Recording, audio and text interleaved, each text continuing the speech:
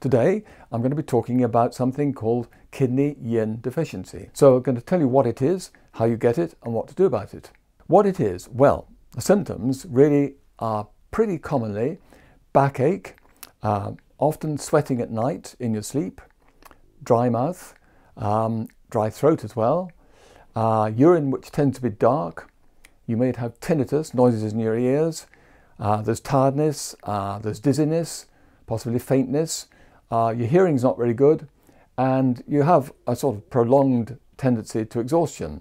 May well be some insomnia. Your stools tend to be dry, you tend to be constipated. Your pulse tends to be a little bit faster, maybe, than usual. So that's what symptoms are. Those are the main ones which usually turn up for people who have kidney yin deficiency.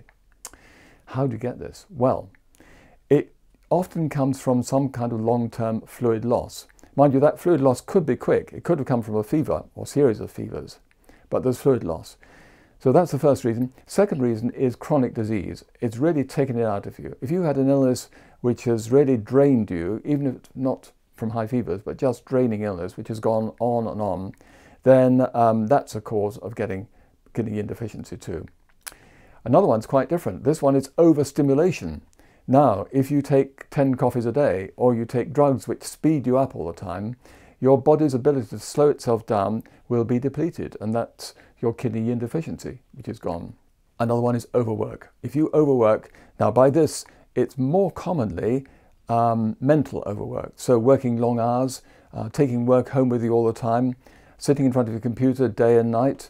Could be physical overwork, but more likely it's mental overwork. And another cause is, I'm sorry to say men, too much sex. Too much sex will drain you.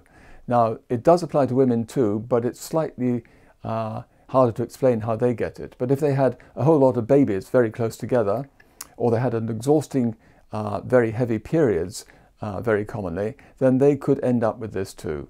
So there are ways in which both men and women can get it, but for men it's more obvious. And usually, if they had too much sex too often, they'll feel really tired and they'll get kidney yin deficiency, and they'll get the tinnitus and the tiredness and the dizziness and all the rest of it that I mentioned.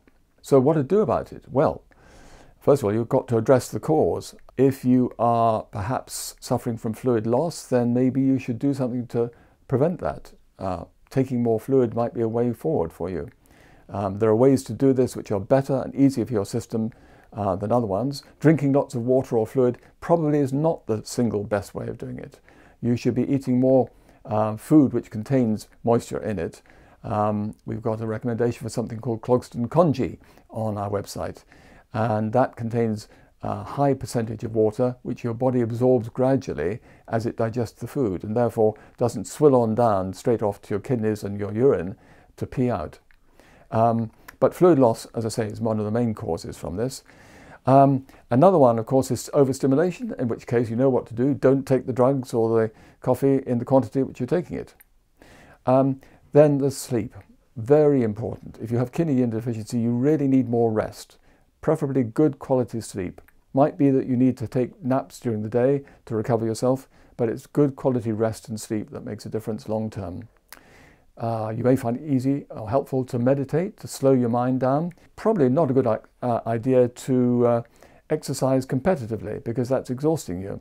And in fact, any kind of stress will tend to exhaust you as well. So you've got to deal with that kind of a competitive, stressful lifestyle as well. Diet comes into it, and there's something called the 5-phase theory, which is a big issue in Chinese medicine, can also be part of it.